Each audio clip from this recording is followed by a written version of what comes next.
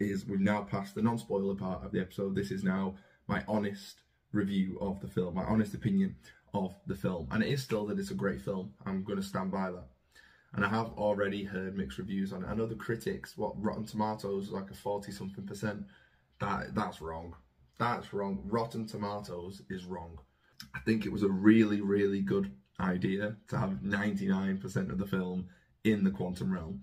It really made it that the entire thing was about that. And I feel like having more of Scott and Cassie and everyone in the surface world, basically just not in the quantum realm, just living the normal lives, which it was cool to see. But though that 5-10 minutes at the start, that's all you needed. We got a little bit of it at the end, and that's all we needed, because it would have been lost. Anything else, it would have made the stuff in the quantum realm shorter, more rushed, and things like that. You know, I feel like that's what a lot of the criticism with Love and Thunder was as well. It was rushed, you know, because there was too much going on that wasn't going towards the main point of the film, the main focus, the conclusion of the film. Whereas Quantum Realm, you was in the quantum realm, in Quantumania, you was in the quantum realm start to finish pretty much. And what was also really good about that is a lot of the trailer footage was from outside of the quantum realm.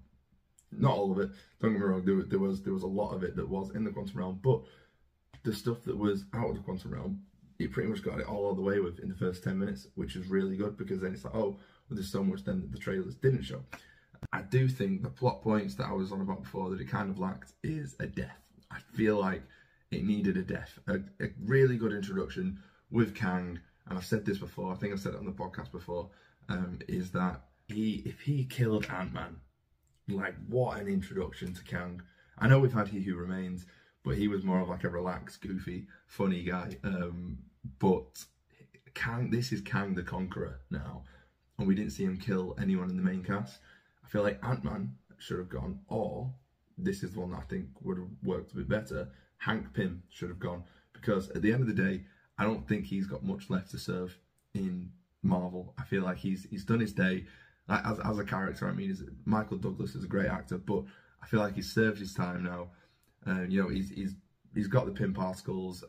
Hope has pretty much taken over. Where is it now? Hope Pym Productions or something like that. They said it in the film, the new company name and everything. You know, she's basically curing the world, and so yeah, Hank Pym is pretty much now retired as a character. And he's just chilling, and he's finally got his wife back, which is why I think his death would have been absolutely amazing. His wife was being closed off about the quantum realm because she knew that it was dangerous. He kind of listened, but he also went behind her back to help Cassie, ends up in the quantum realm, so it's his fault.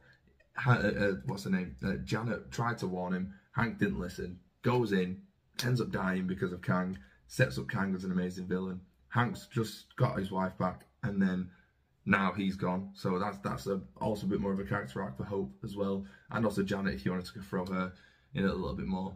Yeah, I do feel like a death was lacked. I also think that Hank's character lacked character in this film, to be honest. He barely did anything. He made a pizza big, and he got a bit annoyed because his wife slept with someone else in the quantum realm when she was down there for 30 years, which was, I just feel like that was a bit of a throwaway line, because then his character wasn't even in it for that long. So I feel like that was literally put in to give Hank a bit of character development in the film, and it kind of just went a bit flat on it. But it is what it is. So I feel like, you know, having his character die, having him a little bit more involved in the film. I mean, he had the cool thing with the ants, which was really cool, but that's pretty much all it was. So what else? What else? Kang exiled by the Council of Kangs. I think that was a really good decision. I'll tell you, before that was revealed, I'll tell you what I thought was going on in the film, because I was wrong. But I also think that would have been pretty cool. But this I do think is really, really good, especially with the post-credits, which I'll get onto in a little bit. I also thought it was really cool when Kang was doing the broadcast, when he was trying to launch his ship, and his chair and his army and everything. He's trying to get out of there, and he's doing that broadcast to everyone. He said that we're going to put an end to the Kang dynasty, because obviously he wants to rid everyone else and all the other timelines, and then he wants one timeline. Oh, what did they call it in Loki? The supreme timeline or something like that. The only timeline, or whatever they called it. But that was his goal. That's what he wanted to do, which is why I thought that the Kang we saw in Quantumania was He Who Remains. So I thought it was going to be at the end of this film, Kang ends up winning, and then that's how then he gets into the like that castle at the end of time behind Eliath. You know, He Who Remains, like cloud of fog. And I feel like what I thought was going on was Quantumania, Kang the Conqueror was going to win in this film, set up that one singular timeline, and then that then goes back to Loki, where Loki and Sylvie then, well, Sylvie kills He Who Remains, and then that then disrupts the flow of time. Yeah, I wasn't right. I was not right on that one. But I also thought that would have been pretty cool. I mean, it kind of still can happen, and I'm going to jump back to that one. I've got a lot of tabs open at the moment. I'll circle back to it when I get onto what I think the future of the MCU is going to look like. But I also thought that this film was going to be set, as the film was going on, I thought that it was actually set at a midpoint in Avengers 5. So I thought when he said he was sent down here and he was exiled down here, I thought it was going to be from the Avengers. So I thought the Avengers was going to, their first solution, maybe at the end of Avengers 5, was going to be, right, how do we trap this guy somewhere that he can't get out of? We send him down to the quantum realm and, like, you know, remove everything in his power to get back out, which I thought made sense until it didn't make sense. But yeah, I still thought that would have been pretty cool, because then he could have come back in Avengers 6 and, you know, yeah. But is he dead? Is he dead? Is he dead?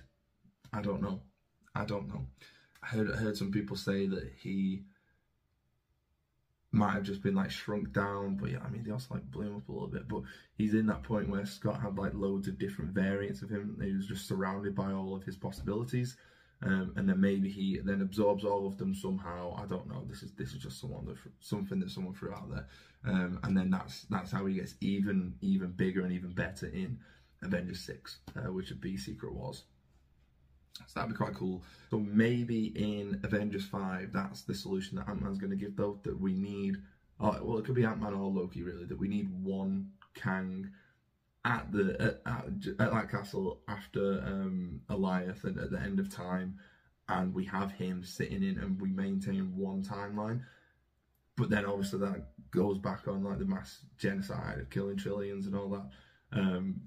But someone's got to suggest it at some point so if they know that there's other universes as well that are because there's infinite possibilities, so there's definitely other universes thinking the same thing, that are dealing with the same problem right at that exact time and dealing with Kang. If they decide that they want their universe and their flow of time, their timeline to be the one, the supreme one, whatever it is, then, you know, it's competition then. But that's then how you're going to get incursions. Listen, there's so much to look forward to in this, and it's got me really, really excited about it. But my opinion on the ending of the film. Okay, so that's